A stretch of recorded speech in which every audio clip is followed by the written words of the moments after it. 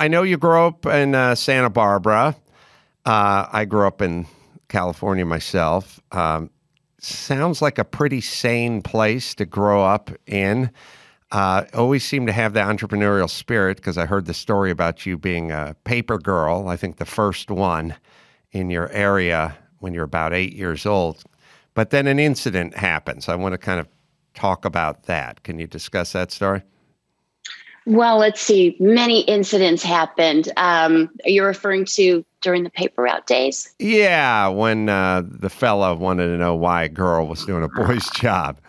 So when I was growing up, I was dreaming of having a paper route. I was, that kid that was going door to door selling things. And I know, Adam, you are very entrepreneurial as a kid yourself. And when I finally came of age, my dad shows me this article in our local newspaper that said, newspaper carrier wanted, are you the boy for the job?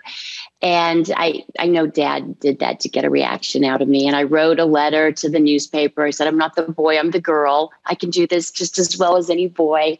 And the first day, the papers were really, really thick. And I was a really scrawny kid. And I couldn't even lift a sack. I had to crawl under on my belly and try to carry, all the papers. I'd get rid of the papers in the front of the sack and the weight would choke me back. Anyway, it was a good challenge.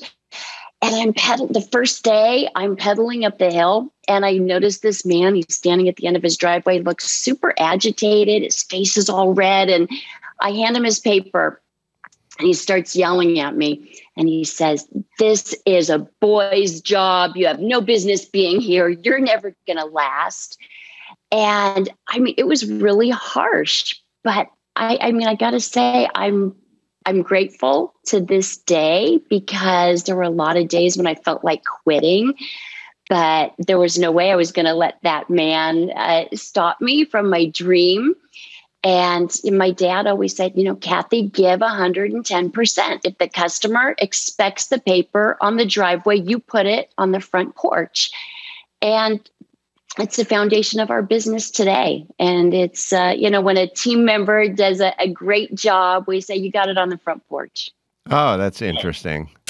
Shut down all the oil pipelines. Shut down all the fracking. Shut down all, okay, That's part one. Part two is we have to now buy fuel from the scariest people on the planet. And when I go home to California, it's $5.75 a fucking gallon. That's part two.